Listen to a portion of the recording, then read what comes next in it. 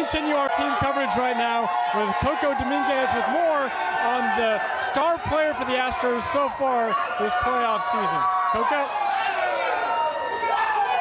Hey, Matthew, yes, I am here at center field, kind of the party land of the area. Now, there have been several standout superstars in the postseason, and of course, your daddy, Yordan Alvarez, is one of them with the walk-off homer. I got a chance to catch up with him. He told me how excited he was when that moment happened and what he looks forward to after the game. Super emocionante ese momento. Super happy right now. I think the moment was very emotional. It was huge for the team and for the city. Yordan Alvarez and his family are from Las Tunas, Cuba. We spoke of the terribly difficult times happening in Cuba now.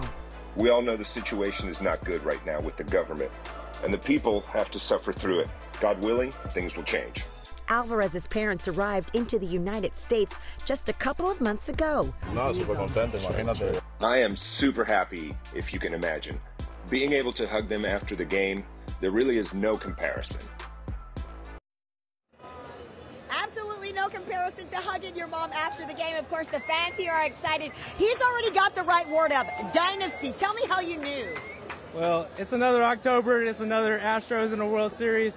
We basically make our plans around this in Houston, so. We absolutely make our plans around this. All right, we are getting ready for so much fun. You're going to find out who's the loudest on the team, who eats the most, who sleeps the most. That's all coming up. On behalf of Dubon, he gave me a little tip in your Swing for the Ring special. Back to you guys.